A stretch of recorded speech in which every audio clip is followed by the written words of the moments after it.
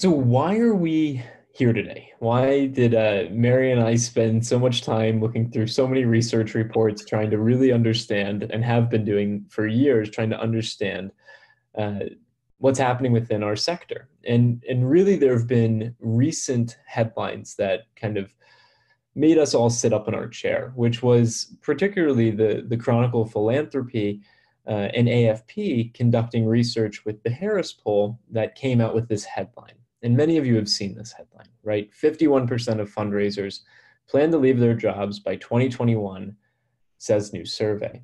This was enough of a wake-up call for us at MarketSmart and for Mary as well to say, okay, we want to dig into this because that seems high, and there might be a lot of insight into digging into the research to understand why this headline exists.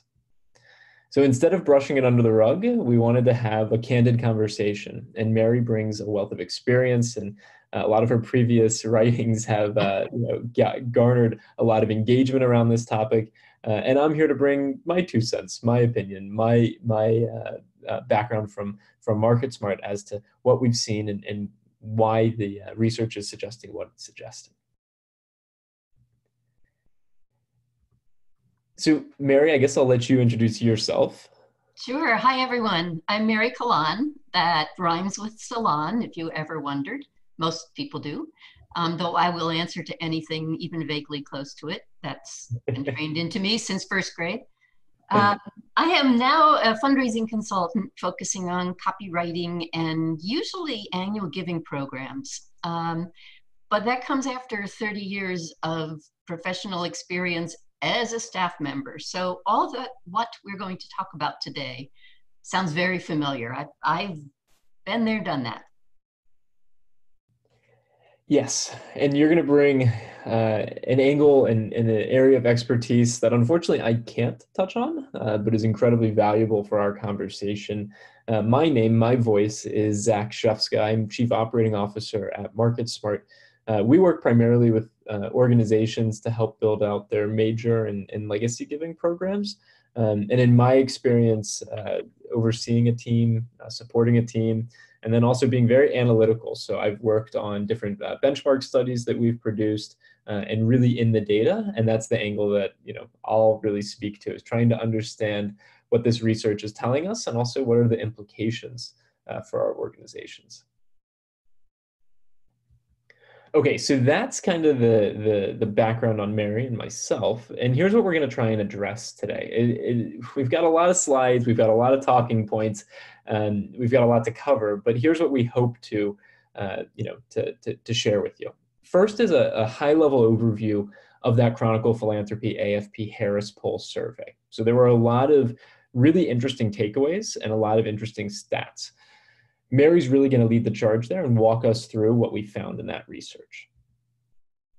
Then we're going to transition the conversation to how we actually calculate and can think about the true cost of fundraiser turnover.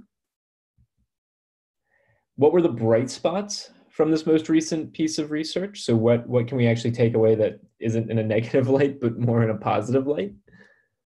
And then finally, wrapping things up with tactics and actionable things that we can do back in our offices to try and mitigate this concern of having our team not necessarily stick with us for the long haul. Before we jump into the findings from the AFP Chronicle Harris research, just want to put on your radar here. The Bureau of Labor Statistics calculate separation rates by industry. And this table that's on your screen is pretty overwhelming. And that's why we've kind of simplified it here with this report, this chart.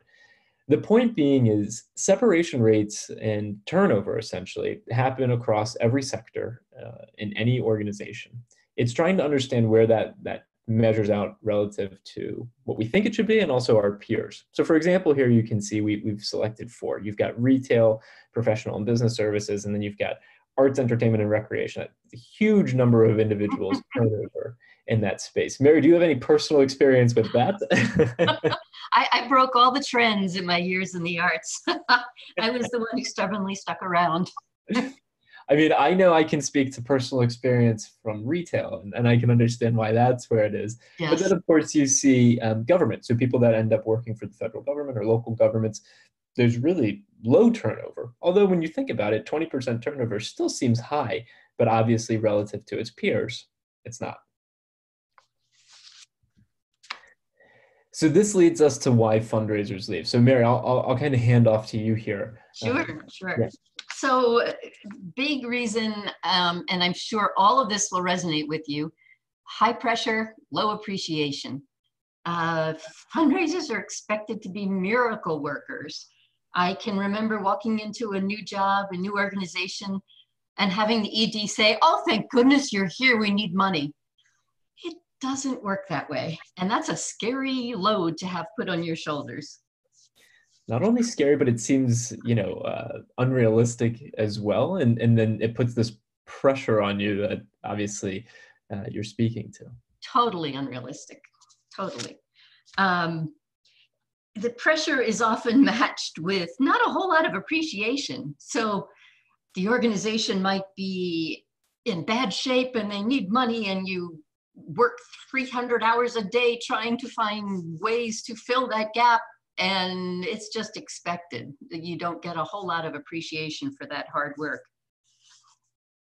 And often, I think the reason people are not promoted as much as they would like are twofold. One, most nonprofits are very small, so there just isn't room to grow.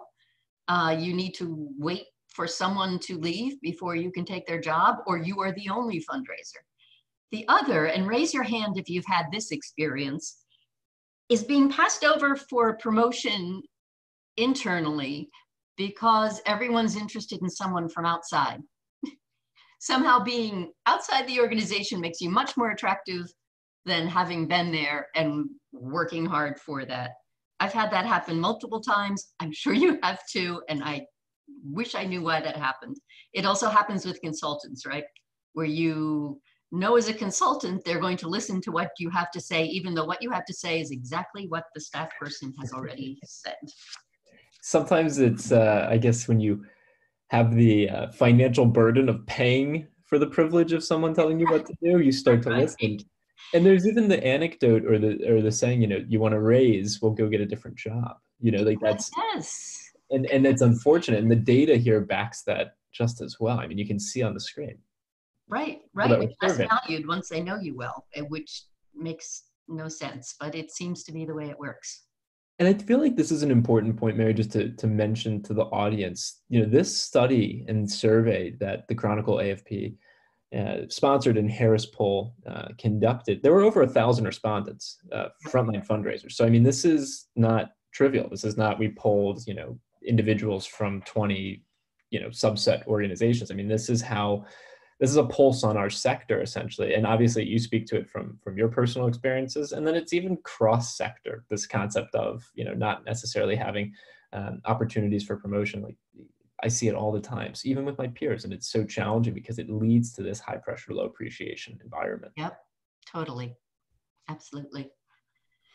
So another big problem is that fundraisers understand fundraising, but the people who are setting expectations for your success don't necessarily understand fundraising. And it's not a bad thing not to understand necessarily, but goals and metrics, all of that should be set by the expert, which is the fundraiser. So this sets up a weird tension where you're kind of got two jobs: do the fundraising and teach everyone what fundraising is. Supporters and those relationships, that's what fundraising is about, right? Relationships internally, relationships externally, donors, funders, foundations, government, all of that. And that's your job. But somehow we don't feel like we have enough time to do that really critical part of the job. There's too much busy work going on and not enough of the real reason for fundraising.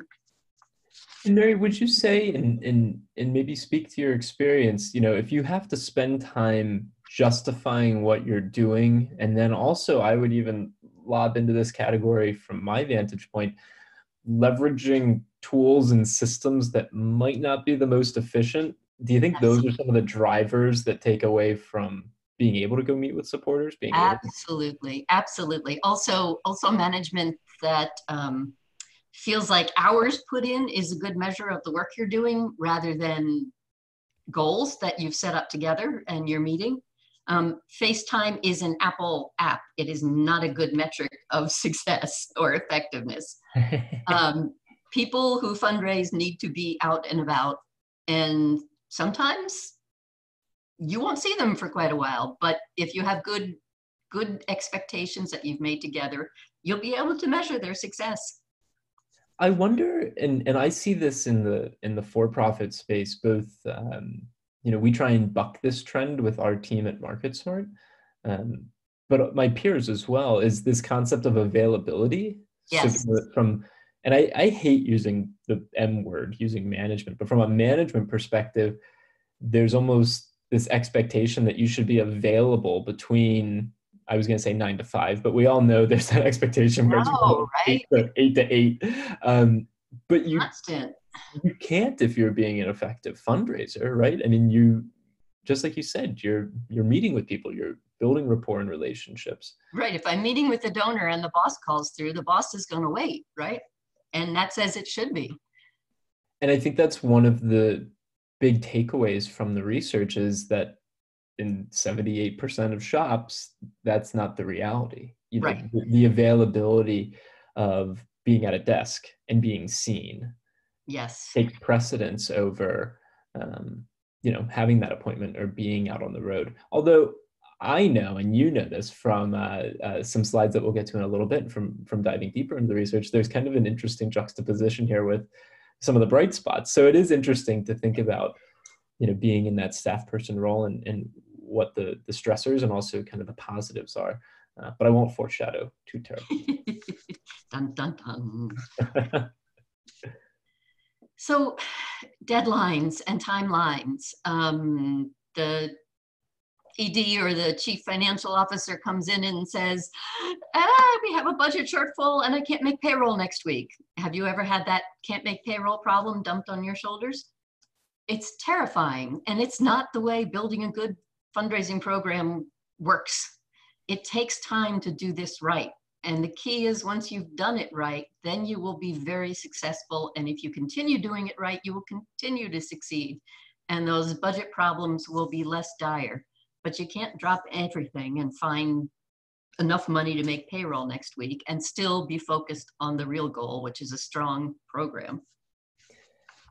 And then putting all that weight on one person's shoulders, huh? Yes, right, right. I mean, again, most nonprofits are small, so there may be one person in the organization who is the fundraiser. Way too often, that person is either supposed to be a part-time person. Tell me how well that works. I've found that doesn't work at all. Or they're doing fundraising and fundraising involves all kinds of different disciplines. Someone who will make a fantastic major gifts officer maybe isn't great at putting together an event. Someone who's a grant writer probably wouldn't feel comfortable going out and being a major gifts person. They're different personalities, they're different skills. Fundraising involves lots of them. And one person can't really be expected to do them all excellently. And I wonder, Mary, to that point, where you have strengths and weaknesses in your skills, but then maybe you have other people who aren't specifically working on fundraising, but those in leadership positions who say, yeah, no, we need to put on that event, we need to do this, that's how we're going to raise the funds, and they set those unreasonable expectations and also then dictate how to do things. Yes, yes. Well, the board wants to do an event. Do you know how long it takes to put together a good event? It's crazy, and how little money it actually usually raises. And it may bring in some money now, but events are not the answer to every fundraising problem. And in that moment, to respond and say, well, I would really like it if the board all donated to us, like there's a fine line to walk there. You're going to fill yourself. Yeah. Yeah. Yeah. And I think this parlays into really nicely, another piece of research that's very compelling. And this was a 2013 research project called Underdeveloped. There was a foundation and then a research organization that conducted this. And essentially what they wanted to look at was trying to understand expectations and what impact they had on performance. So essentially they came up with this chart here that you're seeing on your screen. And I just thought this was fascinating, right? When we think about expectations and who's involved in setting them. So the way that you can interpret this is you can see over here, I'll use my mouse. Organization has realistic financial goals in place. So high performing organizations have realistic financial goals in place. Makes sense. Less organizations that don't have realistic financial goals in place, they can perform as well. Makes sense, right? But then when you think about how involved the person who's in charge of fundraising is in setting those, that's where you see a bigger impact, is when we have people within the organization that maybe dictate what the expectations should be, we don't perform as well. However, when we're involved in that process of goal setting, essentially, we do perform better. I don't know, Mary, have you ever in your career, both as a consultant and as within an organization, have you seen or experienced that? Absolutely, absolutely. On both ends, when the development director and the ED or CEO work in partnership to develop goals, then those end up being much more realistic. And that means you can budget well and plan well. When they're not, you get pie in the sky. Well, we need to raise, $1 million. I had a board member years ago suggest that the solution to the organization's budget problems was to ask Steven Spielberg for money because he likes the arts. Sure, that's going to do it. Right. Just call him, no problem. Or the other side are either program staff or an ED who keeps coming up with great new programs, but hasn't spoken to the fundraiser about how or if these new programs could be funded. Realistic goals. You need the fundraiser in that conversation. And I will just jump in, Eric.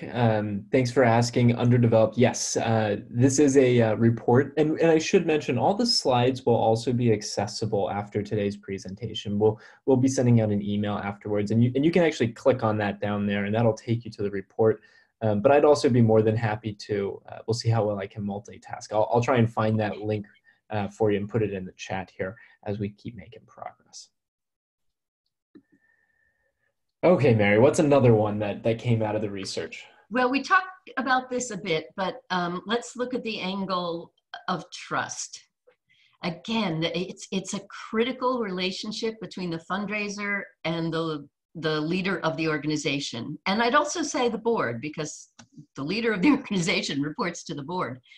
You must be able to trust each other. The fundraiser needs to be able to trust that they'll be taken seriously, that they will be heard, that they are doing their best work and are being supported. And the ED needs to be able to trust that the person who is handling the fundraising is doing a good job, is representing the organization well, is out there and not sort of making things up or freelancing or representing the organization poorly. Trust is absolutely critical between these two positions and between the staff person and the board. And that kind of brings to light for me, I know your next point here, expertise not being respected. And I want you to speak to this, but the immediate question becomes, well, why isn't it? And digging a few layers deep down there. So why is there that lack of trust and lack of respect? I think part of it is people who don't understand fundraising, don't understand how difficult and complex it can be. I think they draw connections to salespeople in the corporate world. And I've seen people hire corporate sales folks to be their fundraisers and expect them to just slide right in, be able to make it work, but it's not really the same thing. It requires experience, it requires learning. To be really good at it, you have to treat it not as a job, but as a profession. And oftentimes that really isn't understood across the organization. Sometimes I think we can be we can hurt ourselves with that because we're so good at putting a professional gloss over what we do that we might make it look easy, and it's not easy at all. Yeah, no, bits and pieces of that I'm piecing together from experiences that I've had with our clients, and like I see and can empathize and understand where I that. mean, how you walk into an organization and or you hear people talking about what you do and just say, oh, well, they're the beggars. No, that's not it. That's not how it works. There's the art and the science, as There we. is, and you need both. Yep. This is a problem, and I don't know why this happens. Maybe it's insecurity. Maybe an executive director has had a bad experience in the past. But your fundraisers need to have great relationships with board members and with other volunteers. You don't fundraise alone. Never, never, never do. You need other people who are going to join you. Even, and I'm not saying other people will have to go out and ask for money, but fundraising is so much broader than just the ask. And if you do all the other relationship stuff well, the ask almost happens by itself, right? So when you're not allowed to be in touch with the board or other volunteers, you can't do your job well. One of a couple of reasons I left a job I had been at for 12 years was because the new ED, maybe out of insecurity, I don't know, but decided that I was to have no more contact with the board, wasn't to go to board meetings, wasn't to be with the volunteers. She wanted to handle all of that. I couldn't do the work. I couldn't do the work without my volunteers. She was gone in less than 2 years. I am still in touch with most of my board members. So it tells you how relationships really work. Yeah, yeah, it really does. And also that there could be that fear from someone who doesn't necessarily understand the role of a fundraiser within an organization. They really could look at, someone whose title is gift officer or has anything to do with development and say, all they do is ask for money. So of course I don't want you to talk to our volunteers and scare them away, or our board members and scare them away.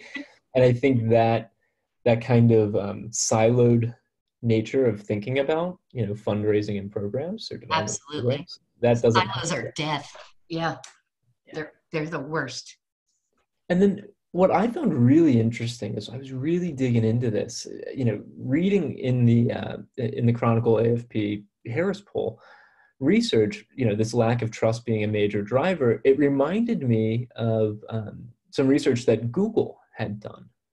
And what Google had done was they looked at their teams. They studied teams within Google. And what you see up on the screen here, the 1, 2, 3, 4, 5, these are the 5 key drivers of successful teams, and success being measured by most efficient, able to get things done, provide the biggest impact to Google as an organization. And the first one there that you see is psychological safety. And for me, this concept of feeling safe to take risks and be vulnerable in front of each other, that's built off of trust, right? Like that whole idea that you can go out on a limb and not feel insecure or unsafe. That's what leads teams to get to the next few stages: dependability, structure, meaning, impact. Right. And this is even further reinforced. There was an author, Patrick Lencioni, and he did a bunch of research as well. And this book here, 5 Dysfunctions of a Team, was transformational for MarketSmart, our business, our organization. Every single person. After I read this book, I had our CEO read this book, and I wanted to make sure that I wasn't just kind of going crazy thinking about, this really hits home. We had every single person on our team read this book, 5 Dysfunctions of a Team, and it validates the Google research as well. And the idea here is that you can't get to the top, of this pyramid of successful team, execution without having all the other pillars, all the other pieces. And the first one is trust. So the first dysfunction that ruins the capacity for teams to be efficient, effective, i.e. successful, is not having trust. And without trust, you can't actually have conflict. And without conflict, you can't commit to things. Without committing to things, you can't be held accountable. And when there's no accountability, there's no results. Right, right. The other thing is that creativity and trying things, experimenting is a big part of fundraising. And if you don't feel safe trying things, you'll just keep doing the same old, and getting, at best, the same old results. And even beyond fundraising, Mary, right? Like it's just teamwork in general. Because I remember there was a slide that I put in here that was really creative and out there, and you didn't make me feel psychologically unsafe with how bad it was. You gave me constructive feedback on it, but I'm only teasing. But seriously, Thinking, what did I do?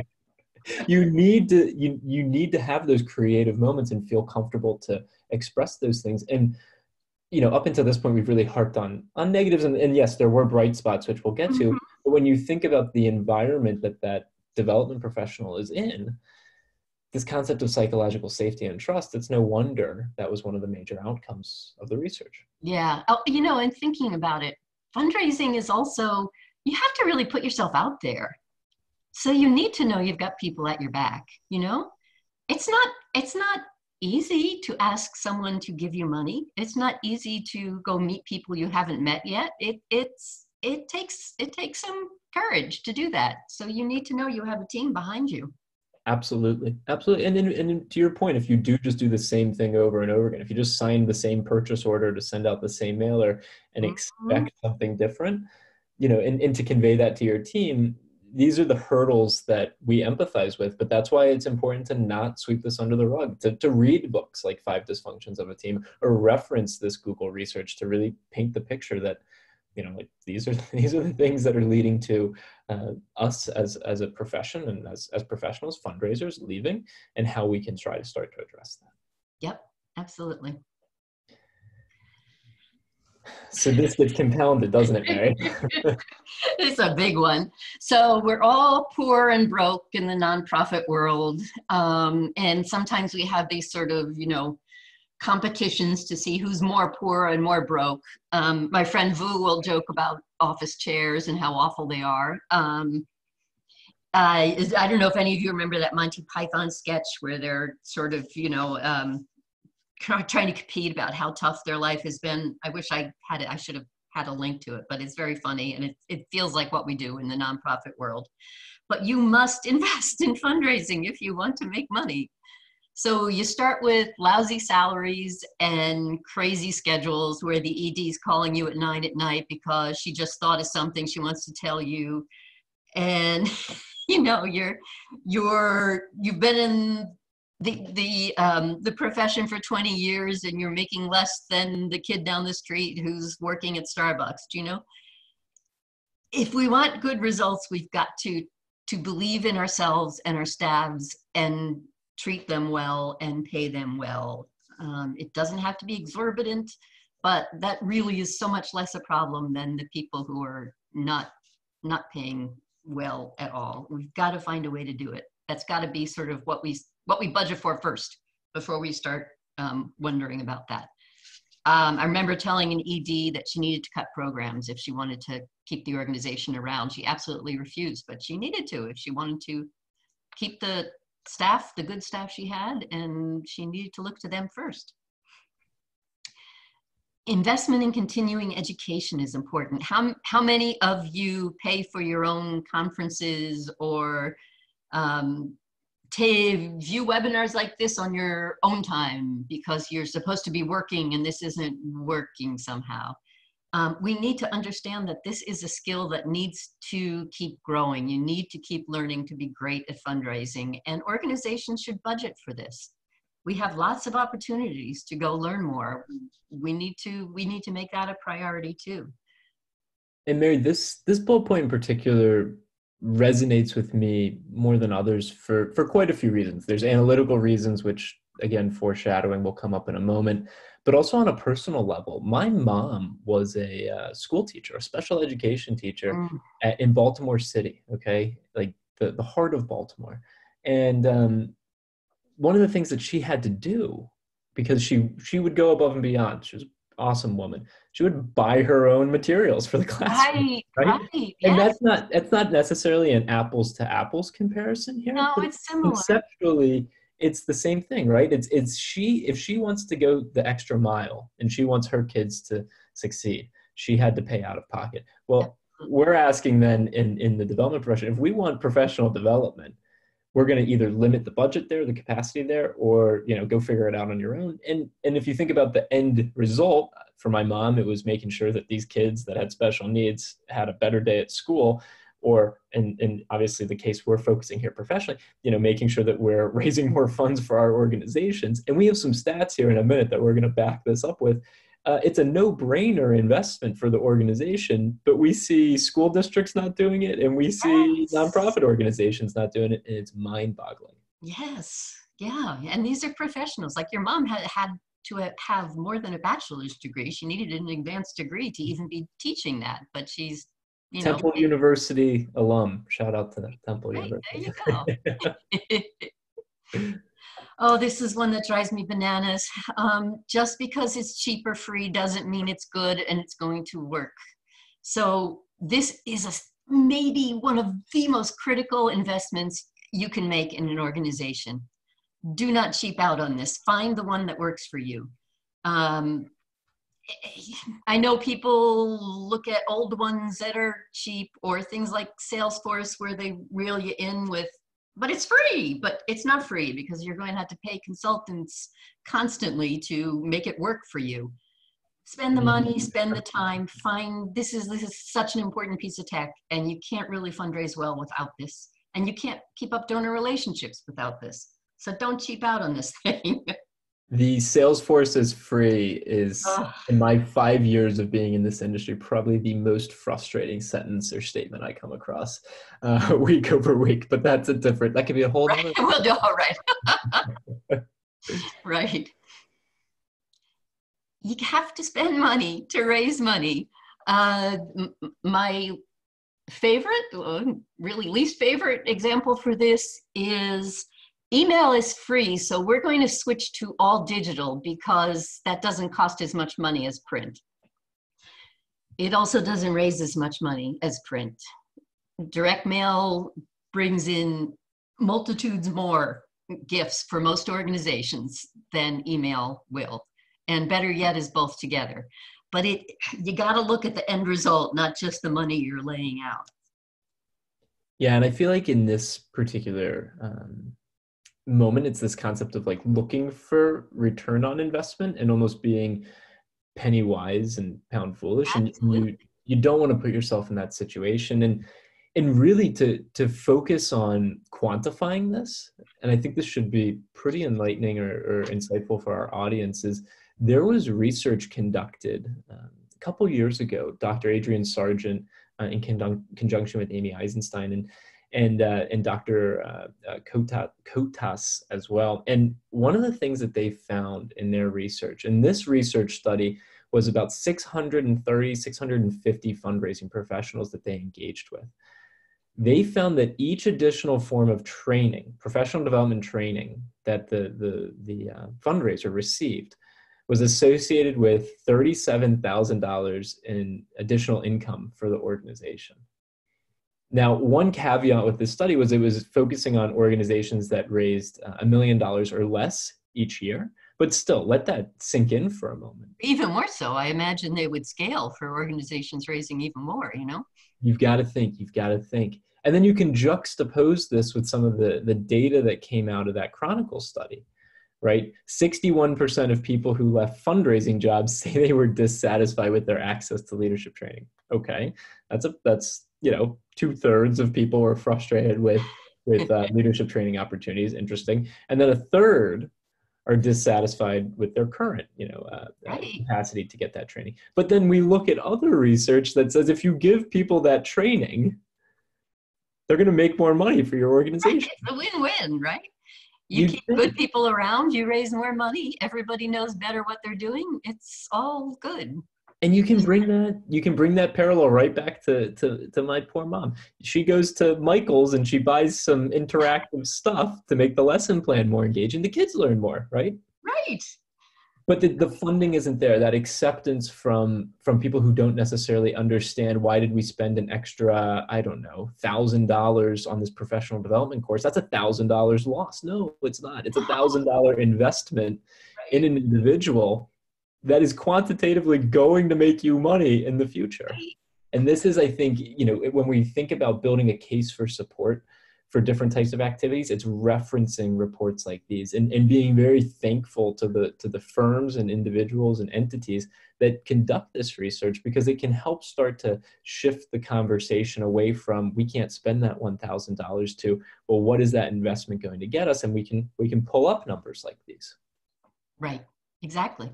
And it ties back to that trust issue too.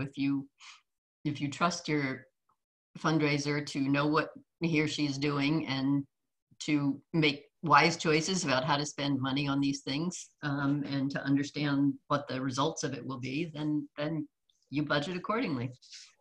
However, as we continue on here, we recognize, and we're almost through the negatives. I promise we're almost through the negatives. We recognize this, right, Mary? Absolutely. I know it sounds sort of like a buzzword, right? Culture of philanthropy. It also sounds kind of fancy, but it really just, the key point about this is everyone in your organization is part of your mission, and your mission includes fundraising. Philanthropy is why you exist. Otherwise, you wouldn't need fundraisers because you don't need to raise money. Everyone in the organization needs to buy into that. Does everyone need to turn into a fundraiser? Absolutely not. But everyone needs to think that way, that relationships and raising money is not something kind of icky. It's all part of how you make your mission happen. And it is your mission. It is part of your mission. And I think in particular, you need folks that are in leadership positions, i.e. the board and the chief Yes. executive. You need them to be champions of that. And I think that's what this study highlights. And it's not unknown to us, but it puts, again, quantifiable metric there. Right. 36% of fundraisers are dissatisfied with the support from their boards. Another third are dissatisfied from the support they get from the CEO. And you can see that then play out, right, in this whole Sure. way that we communicate with one another. Absolutely. No, that just makes it almost impossible to do your work well. And Um, when you're not seen as this integral part of the organization, like you mentioned, it kind of exacerbates this. Absolutely. Absolutely. You have to be, again, tying back to that trust, you have to be one of the people that the CEO and the board involve in any planning or important decisions about the organization, because all of that will affect your job, and because you will have information that they may not, that will color how you make the decisions you do. Um, Budgeting decisions, staffing decisions, program decisions. I know a lot of program people really feel sort of jealously guard that turf, but you need to be part of that. As I mentioned before, if you can't fund this great new program, do you really want to set out and do it? At least set out and do it with open eyes then, that you're going to need to raise some more unrestricted money to make that happen. Yeah. The fundraiser has to be a partner at the very top levels of the organization. So these are all the pressures. These are all the I hate to say negative outcomes of the study, but really the eye-opening underlying pieces of how you get that headline, right? 51% plan to leave their jobs. Let's talk about what it costs, because I think this is a really important angle of conversation that a lot of people don't necessarily want to have, but it's really necessary, absolutely necessary for us to have a more informed conversation with some of the people that do just look at the bottom line. Absolutely. So, that revolving door is not free. Donor relationships are a big loss when someone leaves your organization. We're human. We don't just make relationships with a position. We do it with a person. Absolutely. And so there's all sorts of research out there with regards to how much it costs when someone leaves an organization. And there was this really compelling research that was done, I think it was back in 2012, if I'm not mistaken, by the Center for American Progress. And you can see it's linked down there as well. And what they did was they broke out how much does it cost when we have to replace someone within our organization, so fill a role within our organization, broken down by how much someone's getting paid. And you can see here, for all cases, it says 21.4%. So 21.4% of that person's salary, essentially, or total earnings, is what it would cost. And that was really interesting, and that was very compelling. Now, the same research also made note of this line, which says, and I'll read it, verbatim here: very highly paid jobs and those at the senior or executive levels tend to have disproportionately high turnover costs as a percentage of salary, 213%. And I think it was Veritas Group, right, Mary, that wrote an Yeah. article about this, which I think was very compelling. This idea that, if you lose a senior fundraiser, you're losing a lot in terms of how much it costs in salary. And then to your point, you're losing so much in terms of the relationships that have been built. So we can use 20%, we can use 213% and get totally different kind of like hard numbers. But there is that other piece outside of the hard number, which we'll dive into a bit more here in a moment, which is the cost of all the relationships and rapport that has been built on behalf of your organization with people who want to leave their philanthropic impact through you. And that's really hard to calculate, and also really valuable for an organization.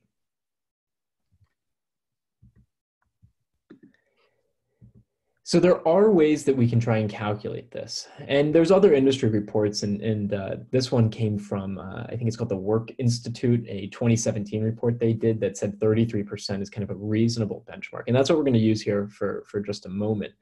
You can go on myriad websites online and you can get, average salary amounts so that you can, be informed maybe when you're negotiating salary at an organization, things like that. You go to payscale.com, you don't enter in any type of geographic information, which we all know a major gift office or any position in, let's say, San Francisco or New York City is going to pay drastically different than maybe somewhere in the middle of the country.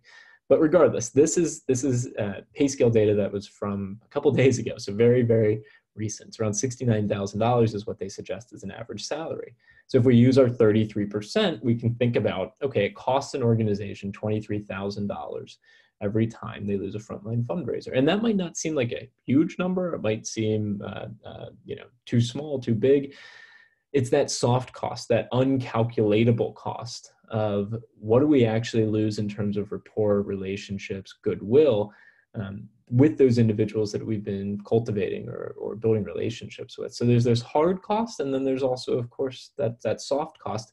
Both are incredibly, relevant for this conversation. One is easier to quote unquote like itemize or look at, but they're both there, and we need to understand that as professionals in this space.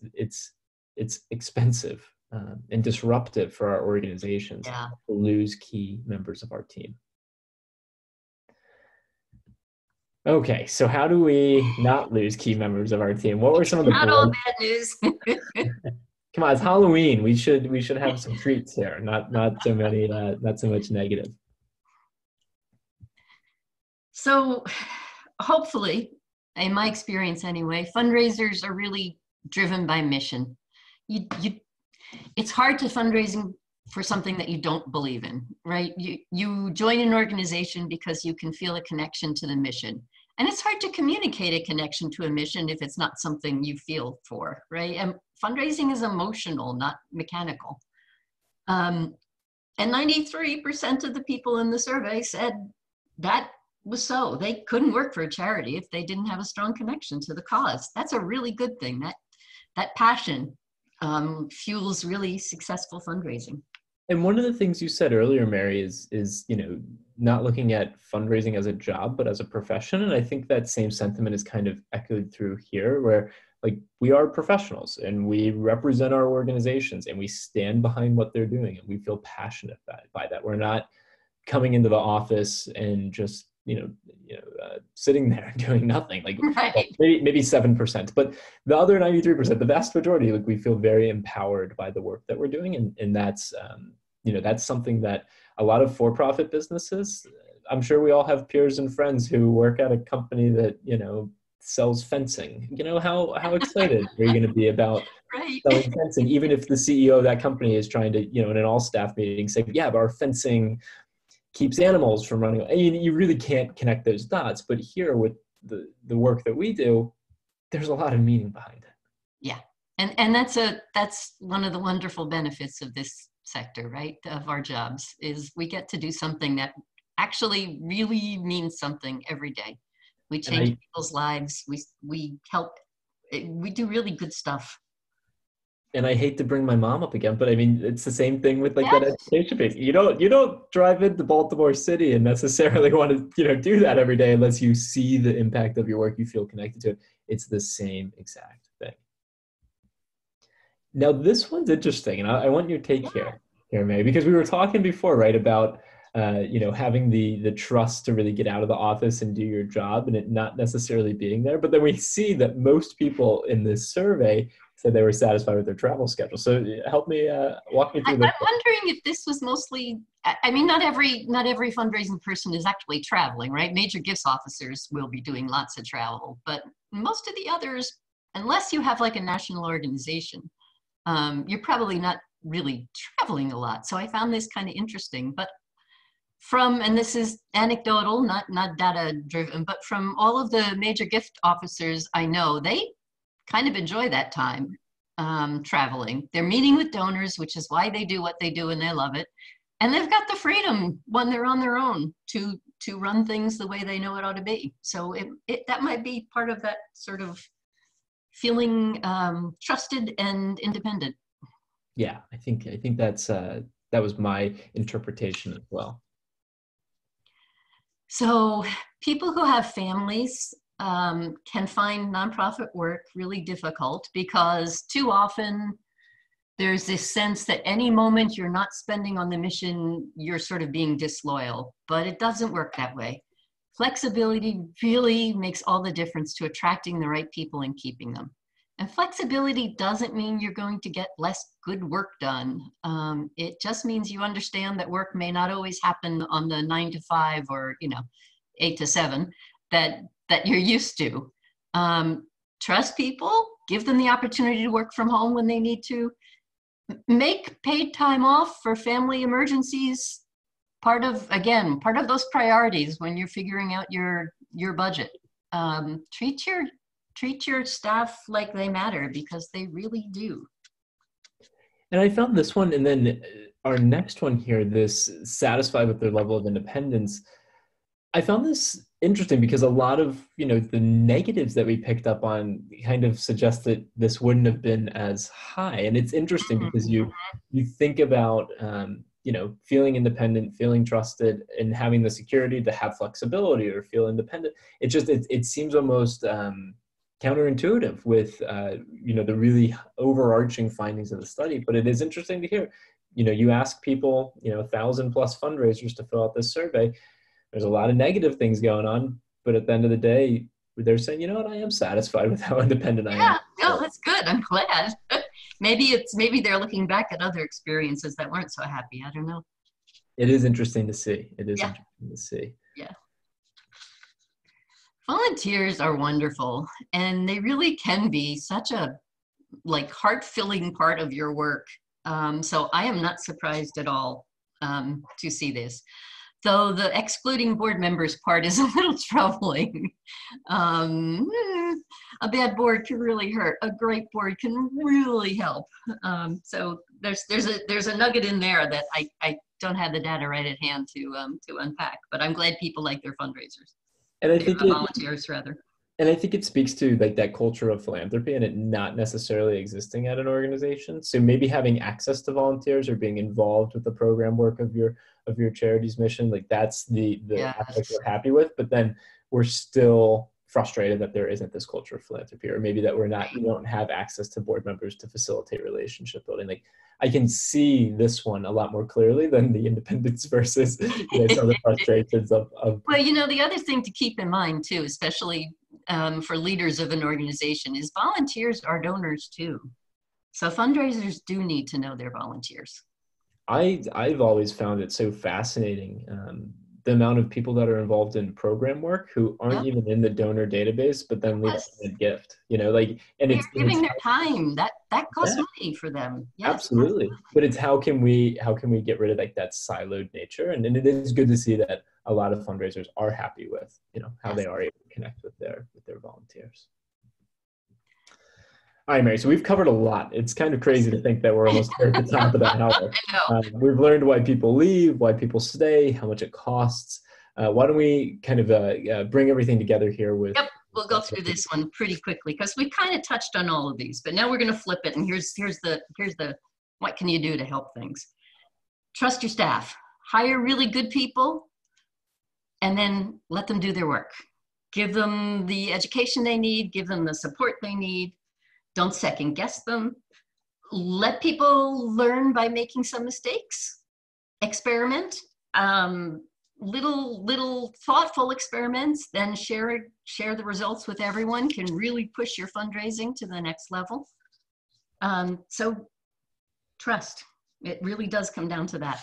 Trust and psychological safety. If you've taken anything away from this, it's maybe that phrase and either Google searching for that research or like I said before, you'll have access to these slides clicking on that link.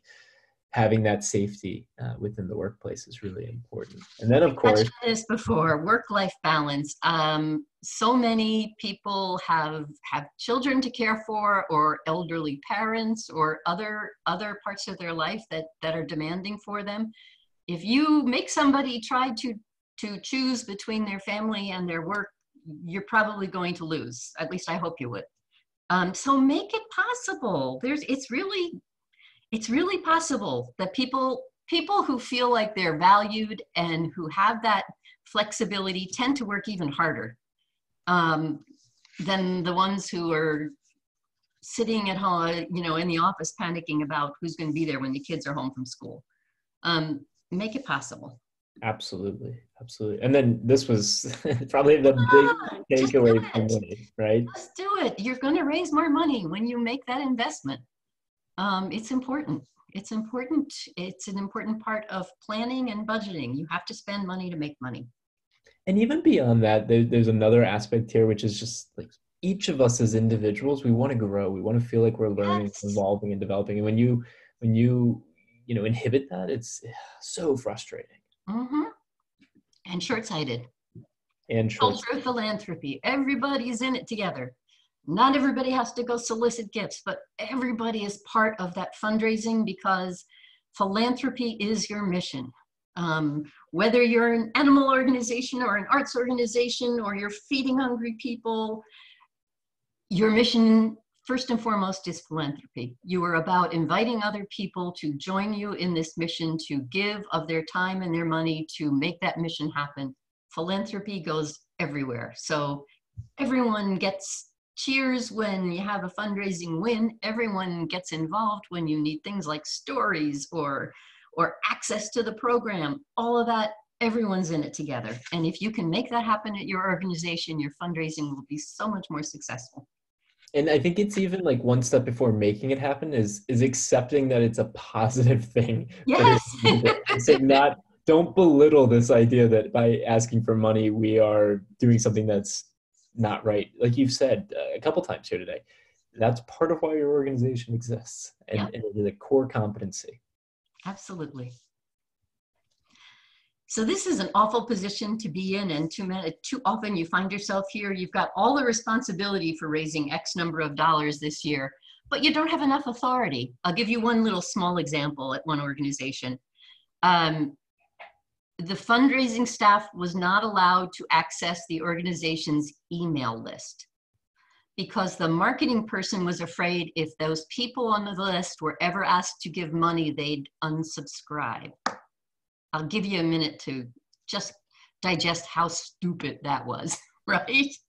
I could one up you with anecdotes from some experiences I've had.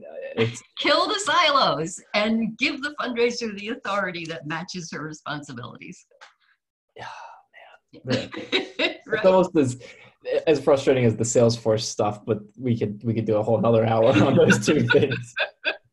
And don't expect miracles. Fundraisers are not there to save you, and they can't make amazing things happen no matter how many times they're told that they can by the people who hope they will. They're real people, they're working hard, they need support psychologically and financially and emotionally, all of that. And they need time to make things happen.